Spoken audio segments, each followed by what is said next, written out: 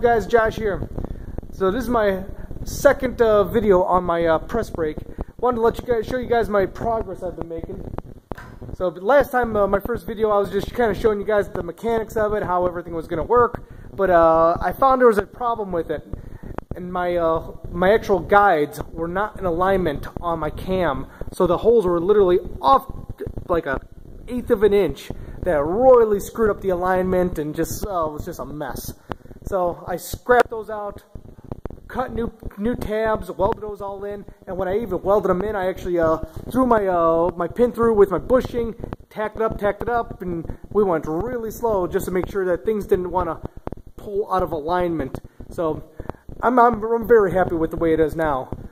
I got my hydraulic mounted in, so as my cam pivots, this should actually level itself out, so all pressure is in full alignment at the bottom point.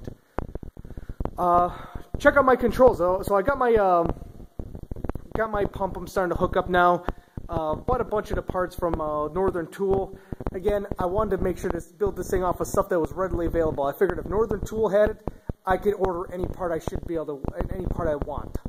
Of course, I could always go to a hydraulic or fluid company where these guys, that's all they do is buy specialty parts, but I'll probably be paying a premium for a good product. But again, I wanted this thing to be, readily available parts. So that's a 5-inch cylinder up there, 18-inch stroke on it. Now check out my controls. So this I thought was just cool as hell.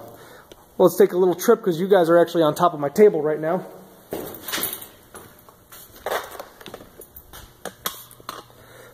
So I found this pedal.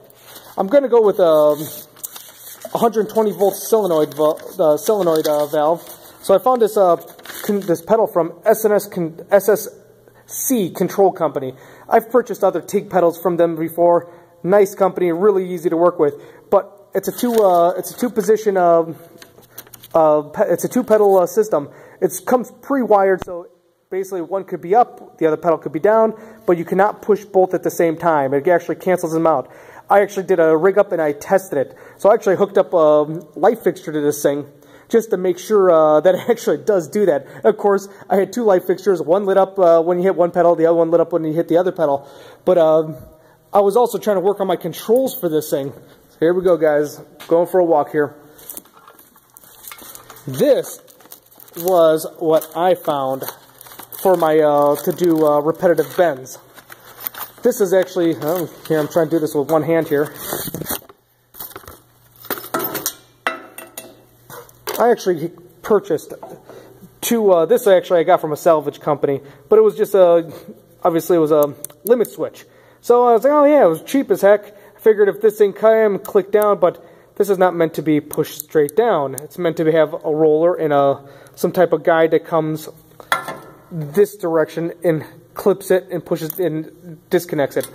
So I was having a hard time. I didn't want to mount a limit switch off the ram. I thought that might be a little more inconsistent. It all depends on the precision of the actual switch now. But what I thought to myself was, well heck, I got a 4-to-1 travel ratio here. Let's see if you get better lighting here. That cam moves 4 times more than the actual ram does. So for every 1 inch that travels, this thing travels a 1/4 inch approximately.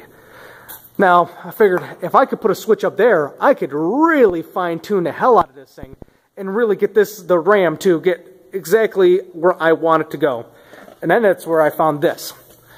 This is called a wobble stick. So the wobble stick, let's see if I get you a little better here. The wobble stick actually clicks no matter what direction, and it's a fully spring-loaded. So I thought, well, there you go, not bad. Again, if I'm a 4-to-1 ratio here of travel from top to bottom, why wouldn't this thing work? Obviously, it should be more accurate on top. That was my theory. So that's where I'm going to actually place this thing up here, so the cam would actually clip it, click it on, click it off, go from there. Other than that, guys, next, obviously you can see I've been rigging up my motor and my pump, 15 horsepower motor. I should be running, oh God, I can't even remember off the top of my head now. I should be running about 8 gallons a minute out of this thing, which then reduces down, obviously, with the 4-to-1. If I get 18-inch stroke here, this is only like a 5-inch stroke here. It then really gets it down to, I should be running, my RAM should be running at about 3/8 per second. So, guys, thank you very much. If you have any questions, I'll do my best to answer them. But I appreciate you guys watching. If you like the video, and well, there's not much to like, I mean, but guys, if you appreciate it, give me a thumbs up.